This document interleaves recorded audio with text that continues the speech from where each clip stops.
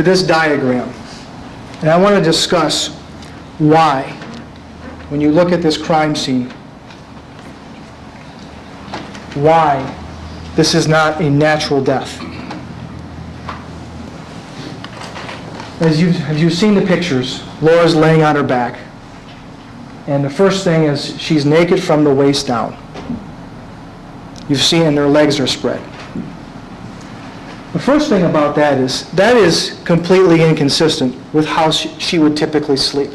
You've heard from her boyfriend that she would sleep with either boxer shorts on, some type of underwear like that, or long pajamas. But she would never just put on a shirt and sleep in the nude, in the sense of being without clothing from the waist down. So that's the first sign that something is not right with this situation. Now, if you recall, her head is by the footboard and her feet are by the headboard. Now, if she's sleeping normally with her head by the headboard and she has a heart attack, let's assume that perhaps she may have fallen out of bed. Is she going to somehow flip around and end up in the position that she was found? That's not going to happen if she dies of a heart attack. Think about, in addition, the pillow that was here covering her head. And then, in combination with that, the blanket that was in this area but was underneath her, even under her left arm. You look closely at that exhibit in deliberations. What you're going to see is that blanket is completely under her. How on earth, if someone dies in their bed of a heart attack, are they going to have the blanket be put in that position? It doesn't make any sense. And how is that pillow going to end up being on top of her head from the side that it was? If you recall, she's laying on her back and the pillow was on her left side like this. There's simply no way on earth that that would happen if this were simply a natural death and she had a heart attack and fell out of bed. But then, if you recall the testimony here about the bed itself, and you've seen the photograph of the pattern on the bed, both Dr. Casson as well as Detective Sergeant Bunshu testified that that was a drag pattern on the bed, as if someone had been dragged off that bed and pulled to the floor, which makes perfect sense when you think about the blanket underneath her. Someone grabbed that after she was incapacitated, after she was no longer with us. Someone grabbed that blanket and pulled her off the floor, and that's why you see, or pulled her off the bed onto the floor, which is exactly why you see the blanket underneath her and then the pillow on top of her head. Now, and I want you to look at these things in combination as well, and how the cumulative nature of these things as each of these individual facts build on each other. Think about, of course, the tampon here. Is Laura Dickinson, as she's dying of this so-called natural death, going to pull out her tampon and just toss it across the floor? Is that what you do if you're in the last throes in the middle of the night? Of course not.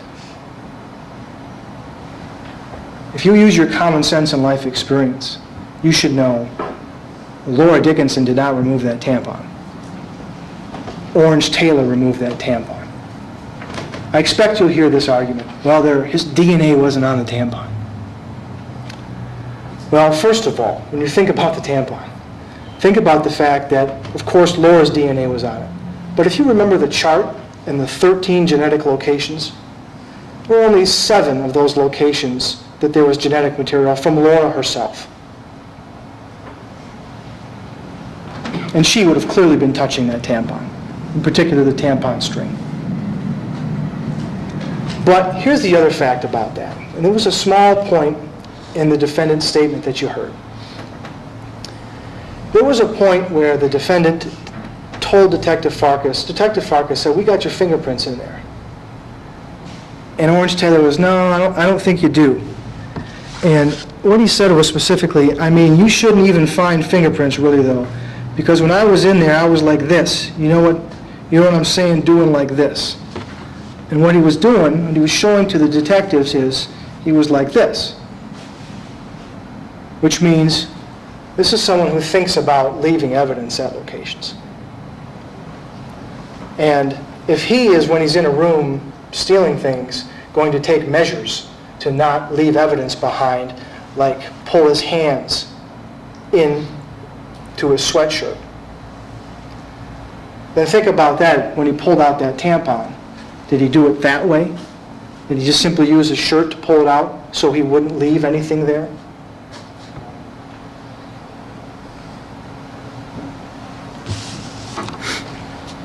Now, in addition to all of that, all these facts I've just been describing, you know that Laura's keys and her lanyard are missing.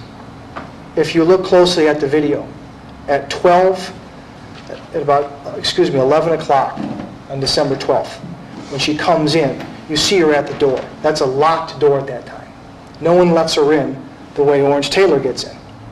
So she has to use her key, and you actually can see, it's very difficult to see, but you can see her lanyard hanging down her hand as she goes to walk up the stairs. So we know she had her keys that night. Of course, she walks up the stairs with them. She goes in her room. Probably sets her keys down. Why is this bathroom door locked as well as this main door locked and her keys are missing? Is that consistent with the natural cause death? How can any of you square that fact with someone who died of a heart attack? If she died of a heart attack, where are the keys? Unless someone took them, went outside into the hallway, and locked the door.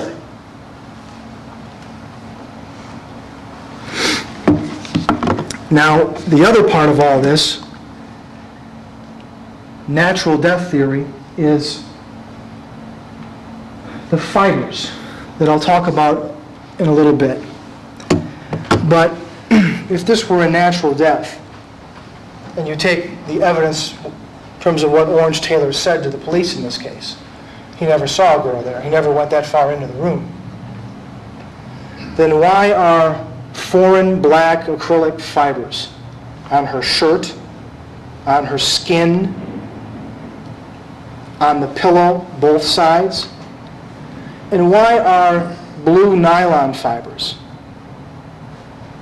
on the shirt that the police find in the defendant's home that match the blue blanket found laying and underneath Laura Dickinson? That consistent with some type of natural death? And so, when you start putting all these facts together, it should become clear that Dr. Cassin's opinion, and everything together that you know, even things that Dr. Cassin doesn't, you should be led to the conclusion that this was a homicide, and that the cause of death was asphyxiation, blockage of the airway.